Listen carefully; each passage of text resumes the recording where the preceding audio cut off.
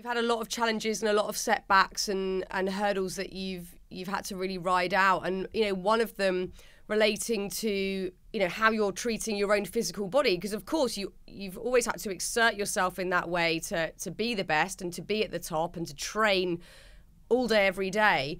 But up until a point when then also food came into the equation, where you'd had someone who you work with make a comment about your weight, and that led to you having disordered eating for a period of time as a reaction to that, and that became an anxiety and a worry for you. Was there any particular moment or thought process that helped you heal and move out of that era? I was 17 years old when our performance director first told me that, he said I was fat. And my vision of what fat was never something that I'd never considered myself to be someone who was fat and someone that wasn't in the best shape physically. And also growing up, I could just get away with eating whatever I wanted to. And I, all of a sudden, looked at my body in a completely different way, and I became obsessed over losing weight, being as light as possible, but then not necessarily having the education to understand what being light meant.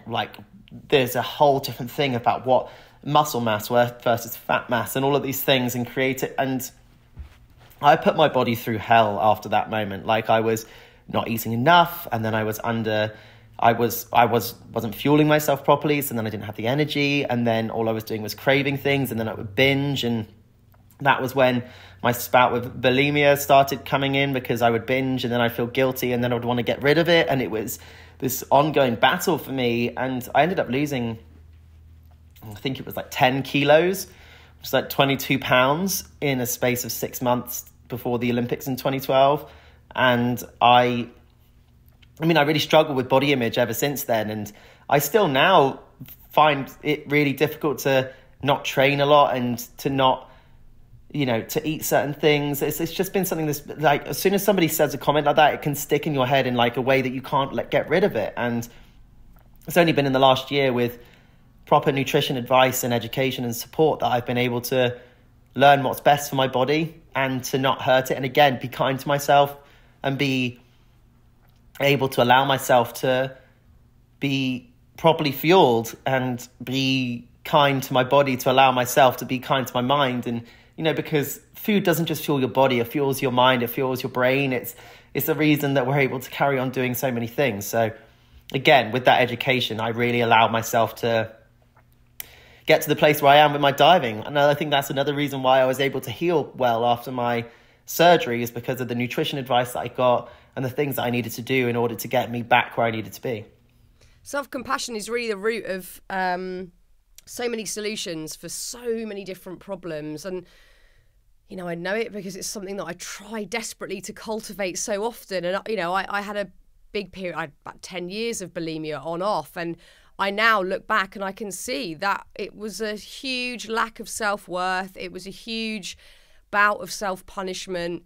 And we don't often think that self-compassion is going to be the cure for these things, a solution for these things. We're trying to look for something very practical. How will I get myself out of this cycle I'm in? But if we can really root back to self-compassion, it sort of sorts itself out, like you said, with the help of understanding nutrition better and having an education around it. But self-compassion is where it's at. It really is. And I don't think we put enough focus on it. I think we're still looking for, some exterior applause. Yeah, so external gratification, isn't it? Of just being able to, someone just being like, you're doing great. When actually you can look in the mirror and tell yourself, you're doing great. We have to. You survived. Yeah, you survived another day. Good for you. You have gotten through today. And there are so many challenges in today's world that life is hard. And, just getting through the day in whatever way that is for you. And I think during lockdown, allow people to see other people being extremely motivated and doing lots of things. And actually it was okay to deal with that lockdown and getting through it whatever way that you could, and not to be too hard on yourself if you weren't this super productive person. It's like I say, all of these challenges come in ebbs and flows. But again, being kind to yourself, having that self-compassion and being like, you know, you're doing good, and understanding that you're going to have bad days and things aren't always going to be perfect and things aren't going to go really well. But on the days that it doesn't go the way you want it to not beat yourself up about it, and know that you can get back on track at some other point. And it may be within an hour, it may be within a few days, a week, month, a year, whatever it is, you will get back on track. You're so right. I think we're all waiting for someone to come and give us a pat on the back. I know this to be true of myself. Like, say there's been a busy day, like even today, sort of juggling the whole thing of, you know, getting the kids ready for school, and then had a couple of meetings online, and then put a load of washing in and prepping for today and whatnot.